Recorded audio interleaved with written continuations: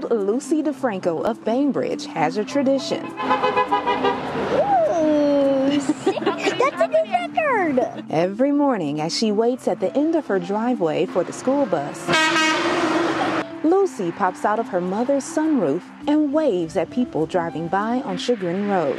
It felt really good because people like when I wave to them. A smile, a wave, all reminders that it's the small things in life that we miss, because for some, those small things have the greatest impact. Dear little waving girl, one of the things I miss most during this time that we're all isolated is those mornings when you're out waving so nicely as you're waiting for the school bus. With roads void of those yellow buses, David Straw misses seeing the little waving girl who could always change his mood. Sometimes you're grumpy and not feeling well and not looking forward to another day at work, and Lucy always just brings a smile to my face and makes me think everything's okay. Straw, who owns a painting company minutes away from Lucy's house, surprised the second grader with a small gift and card to say thank you for her act of kindness. For Lucy's mom, the surprise gift is a reminder that kind gestures can continue amidst everything that's going on. In Bainbridge, Danielle Wiggins, 3 News. The doors of this Cleveland Eastside church are closed to in-person gatherings. About 6 miles away, the same is true for this mosque. The leaders of these 2 houses of worship may not share a common religion, but they do share a belief about COVID-19. There's predominantly African Americans that are being affected by the COVID-19 pandemic.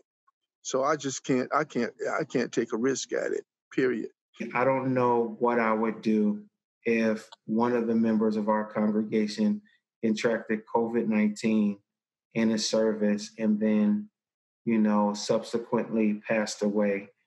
That would literally break my heart. Both Pastor David Hughes of Fellowship Missionary Baptist Church and Imam Abbas Ahmed of the First Cleveland Mosque have predominantly Black congregations with older members at risk for complications with COVID-19. We have to survive, we have to eat, we have to do all of those things, but we have to be very careful in terms of how we can expose people and how people can expose us. COVID-19 statistics from the Ohio Department of Health show the disease disproportionately impacts Blacks.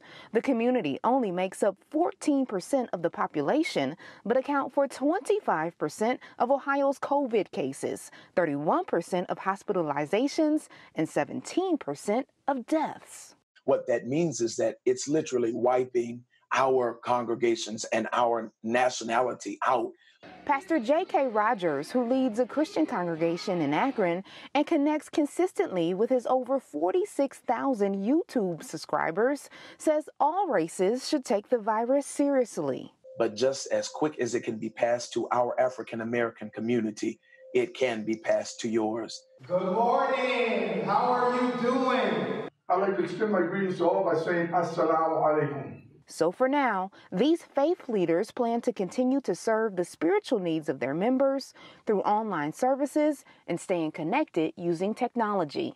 We have to do the right thing. We have to do things that's going to make sense to us, to make sure that most people are safe and that we can continue to ride through this until it becomes a better day. And out of the 3 faith leaders that I spoke to for this story, only one of them had a member who was diagnosed with COVID-19. And Dave, thankfully, that person did recover. Yeah, absolutely. We do look for the better day.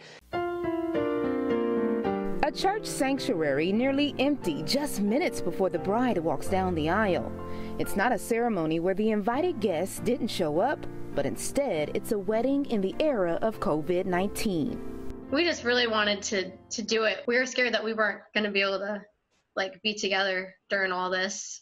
That's why Olivia and Cody Rogers pushed their April 4th wedding up to March 18th. They were supposed to marry in front of 150 guests, but that number dwindled down to 10. We had just married my other daughter in January to a full church, and it's definitely not what we expected.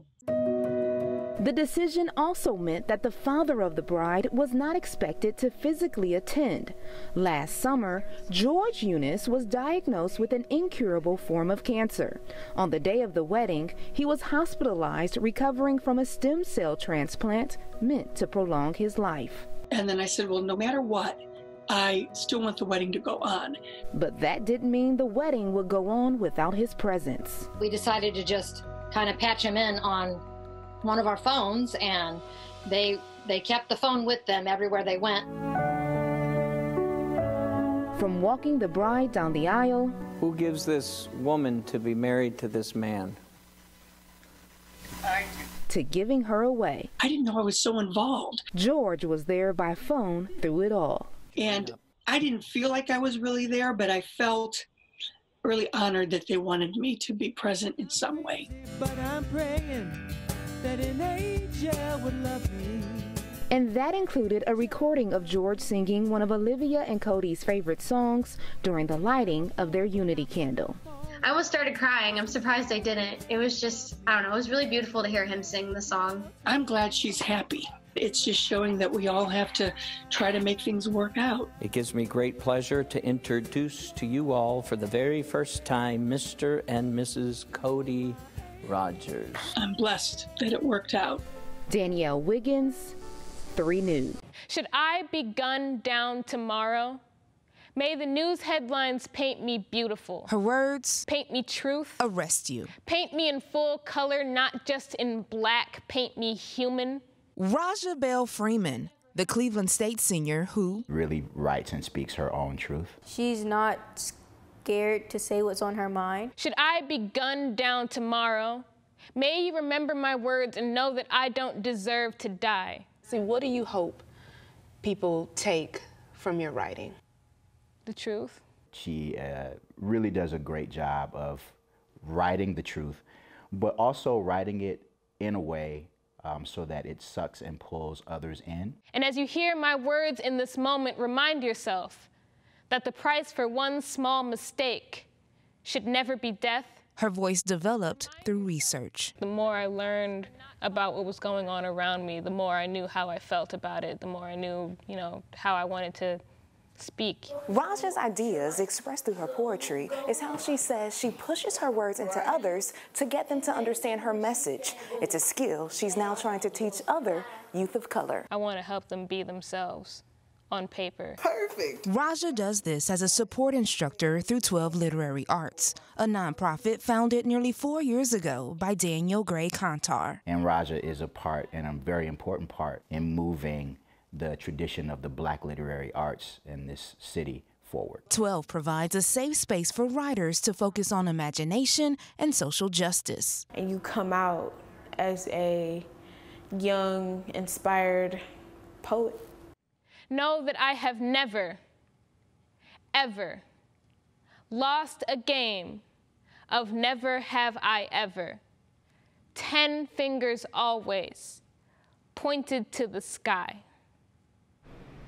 And we have Raja's full performance of Never Have I Ever posted to WKYC's YouTube page. You can text the word poem to 216-344-3300 and we'll send it to you with Raja's explanation of the deeper meaning of this poem. So the poem actually is about Michael Brown, who was shot and killed a few years ago by a police officer, and he was unarmed. And his case was one of the cases that really gave momentum to the Black Lives Movement, Black Lives Matter. And so Raja and 12, what they do is they encourage people and encourage youth of color to really speak about social justice and to tell their truth to people in places of power. Hi, I'm Addison Captain, and I am 9 years old, and I am the owner of Brown Backpack. Yep, you heard correctly. 9-year-old Addison runs her own online business. I'm not like the other kids who play video games. I like doing business work instead. And work she does. Addison has spent the summer designing products to sell on her website, brownbackpack.com. She's even perfecting her sales pitch. My business is lots of things that inspire children of color. So we make backpacks, we have books on the website, We have phone cases. Far beyond the treetops. And many of those items display images from an inspirational book Addison's mother, Stephanie, wrote. So many times we find that it's really difficult for us to find products that show, people of color in a positive light. So like any good entrepreneur, Addison decided to fill the gap. So this is the bag that I just made. She has close to 100 products on her site, ranging in price from $10 to $45. She's learning everything from marketing. So this is a bag that I really like. To product development and pricing. Sales are still going well. Addison has made a little over $200 in about 4 weeks. This is how we do it. And she has advice for those who want to fly high as an entrepreneur. You only need a little bit of effort, and you can create something big. 6:32. This morning, we continue our Miracle series with the story of 5-year-old Gabrielle Richardson. Standing at just 2 feet 10 inches tall, the kindergartner at DeWitt Elementary School in Cuyahoga Falls is the smallest student in her class. Yeah, but her tiny stature doesn't take away from her giant story of survival. Danielle Wiggins has why this little girl is being called a miracle. We're proud to be Black Tigers. Her voice, squeaky. Her eyes, big, beautiful, and focused on learning. Her mother, proud to finally see her daughter, Gabrielle Richardson, take her seat in a normal kindergarten class.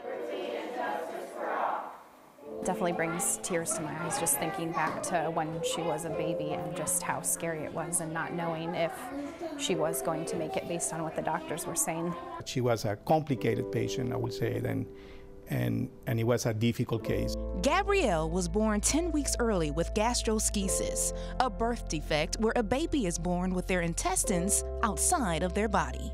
The small intestine got cut off, basically, so all of the blood flow stopped and the intestines were killed. So she only have 10 centimeters of a small intestine, and normally it's at 200 centimeters. Gabrielle was diagnosed with short bowel syndrome. The doctors were telling us was that, she's not going to survive. Gabrielle's condition stripped her of the ability to eat naturally. All nutrition was supplied through IV, a process that could lead to liver damage. I was very upset. My daughter was born a few hours ago, and you basically have a shovel in your hand digging her grave.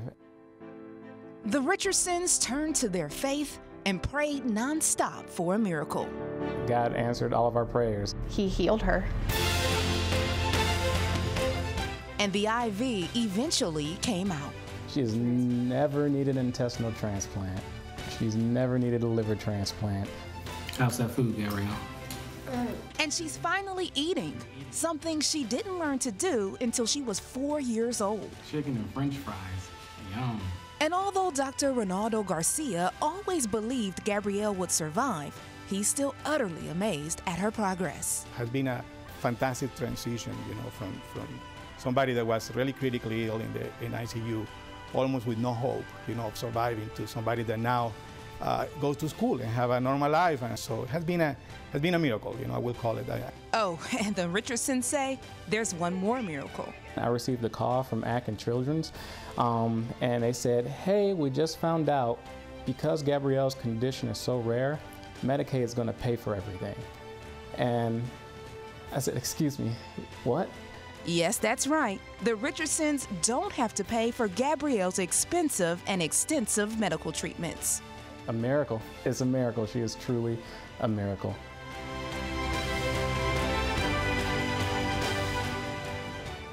I've watched that 3 times this morning. I could watch it 33 more times today. Choked up. Unbelievable story, Danielle. Miracles happen.